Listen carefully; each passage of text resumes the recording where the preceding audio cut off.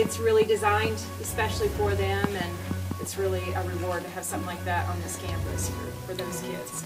A couple of features that we did for them, the flooring is, the stripes are 10 yards.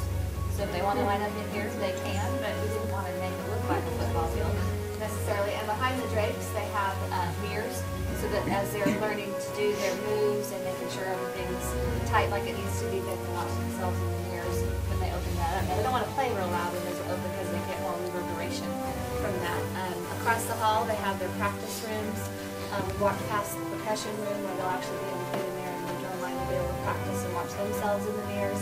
And then it ties directly into their old space, where Jay and Lincoln was, and that's where the other renovated spaces are. There's offices in there for the band instructors and actually all of the fine arts teachers, but then there's the other spaces for orchestra and choir and what have you, and it's where the facilities, the restrooms are, the old restrooms, but then they'll also be able to tie and go down the ramp in addition to the locker rooms that are off the auxiliary gym, so now those kids have a place to dress after school as well. Pretty amazing. We've given them a chance to kind of move in. Obviously, everything that you see will have a spot once we finish. So if we were to come back in March, everything would be out of here pretty much because there's storage that's provided for it. We have used huge spaces for storage. For instance, all of the percussion instruments have an entire room